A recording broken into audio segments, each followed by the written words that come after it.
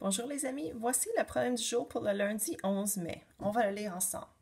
Maintenant, il y a 45 papillons dans le jardin. Ce matin, il y avait 69 papillons dans le jardin.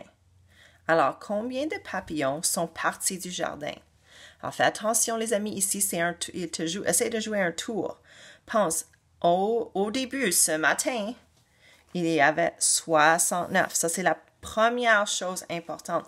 Il te montre avant, mais c'est un truc. Alors, fais attention. Ce matin, il y avait 69 papillons pour commencer. Maintenant, il y a juste 45. Combien sont partis du jardin?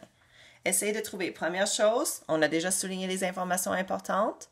Deuxième chose, dessin. Troisième chose, équation et phrase-réponse pour en dernier. Allez-y. Fais une pause sur la vidéo et fais le problème du jour. OK, on revient les amis. Je vais faire la solution pour le problème du jour.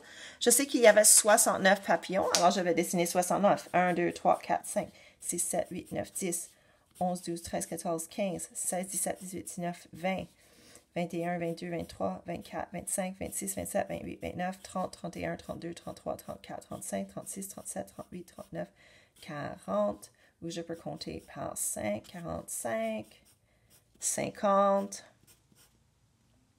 55, 60, 65. Il y avait combien? 69. 69 papillons. Alors, j'ai 65, 6, 7, 8, 9. Et maintenant, il reste 45. Alors, 5, 10, 15, 20, 25, 30, 35, 40, 45. Alors, je vais enlever tous ces papillons. Alors, combien c'était? On va voir. Alors, je sais que 69 moins 45, c'est égal à quelque chose. Je sais, je vais le mettre comme ça. 69 moins 45. Alors, je peux faire le problème. 9 moins 5, c'est 4. 6 moins 4, c'est 2. Et je peux compter pour voir si c'était bon. 5, 10, 15, 20, 21, 22, 23, 24. 24, super bon.